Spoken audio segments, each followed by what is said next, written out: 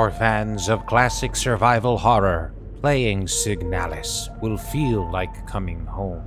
Copying Silent Hill or Resident Evil would have been too easy. Rose engine opts for something far more creative. It wears its influences on its sleeve the way many horror indie games tend to. But it is not often when the influences are so specific. Relying on chunky PlayStation pixelation is common among the indie scene, but to take visual cues from Stanley Kubrick's style makes Signalis seem like a game that is from another time. Compounded with its nerve-like UI graphics that are taken right out of Neon Genesis Evangelion, makes this title have a compelling aesthetic that makes it stand out. A cryptic science fiction mystery set in a decrepit labor camp where the android's staff have become monstrous psycho killers is a scenario that is already tense as is. There is a terrible secret in the bowels of this workstation, and the only hope for answers is a lone Elster and a photograph found in the cockpit of a ship.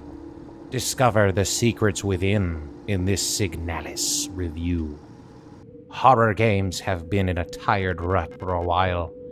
It used to be a varied genre with many different gimmicks. Recently, it seems that survival horror is usually some kind of third-person over-the-shoulder shooter, first-person action, or walking sim. It is rare when horror breaks from this mold, and finally, here comes Signalis to show everyone how versatile the genre can be.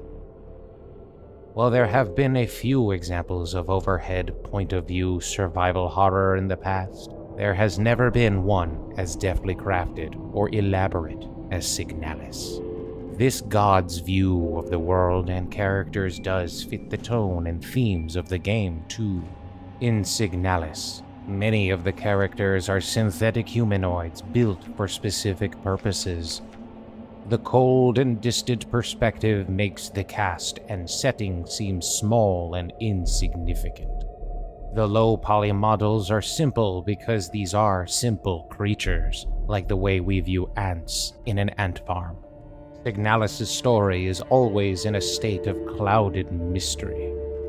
From the moment it begins, nothing is laid out in conventional ways for easy consumption. On top of the story being told through mostly text and heavy symbolic imagery, there is also a lot of vague techno-babble and alien concepts that the player must learn to better understand what has happened. Basic things like what is a replica can be figured out through contextual clues, and because the world etymology makes it obvious.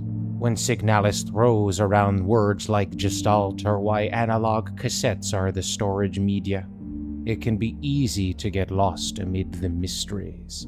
Everything comes together when parsing and reading the scene. Signalis does the classic survival horror gimmick of finding notes, receipts, and logs that imply a greater sense of the world. Compounded with some atmospheric brutalism, there is a lot to chew on while examining the environment.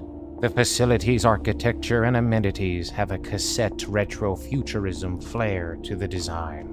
The chunky, low-poly visuals really help sell this style and have a delicious and nutritious charm. The place comes off as a soul-crushing place to work at, and that definitely shows in the design and look of the characters.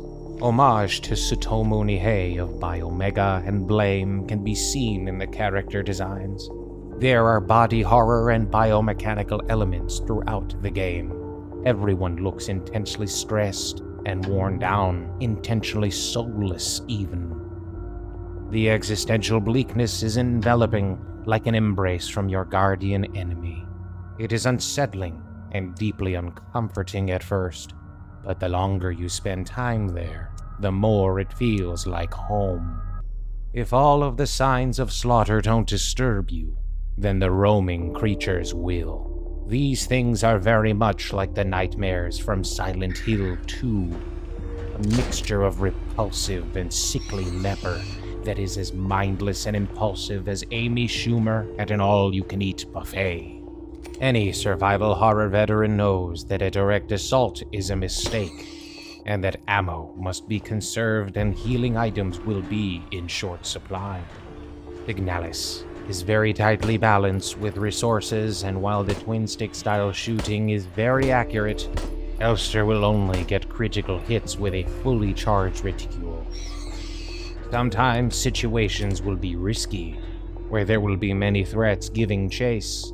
Signalis is a methodical game, and picking enemies off one by one in a frantic match of keep away is the right amount of adrenaline rush it needs. Foes don't always stand down. Often they need to be kicked or stomped while they're squirming and writhing on the ground. Long after an area gets cleared out, Signalis rarely lets the players relax. Sometimes new monsters wander into old hallways, crawling out from beneath floor tiles.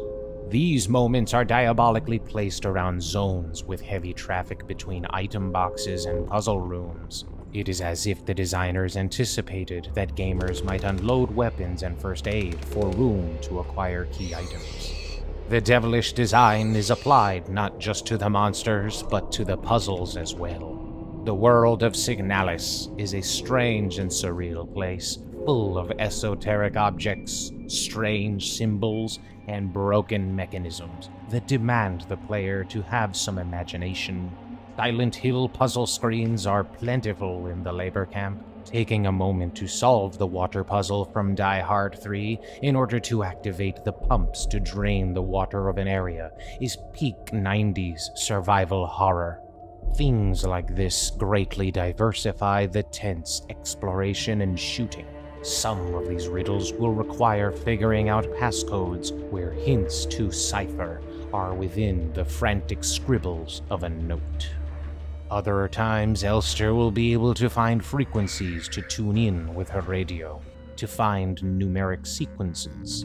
Gradually piecing together a solution without any guidance is the heart of Signalis, and it always feels satisfying. There are first-person sequences where the player can explore and solve an isolated puzzle. These are welcomed changes of pace, but their execution is dubious.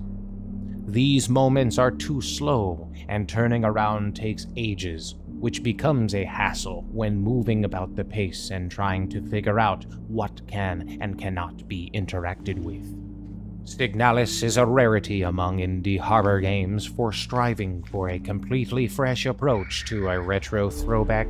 The overhead point of view does wonders for making a traditional horror game become more accessible. It is appreciated that there are tank controls as an option. They just don't work that well when playing with an overhead point of view compared to cinematic angles.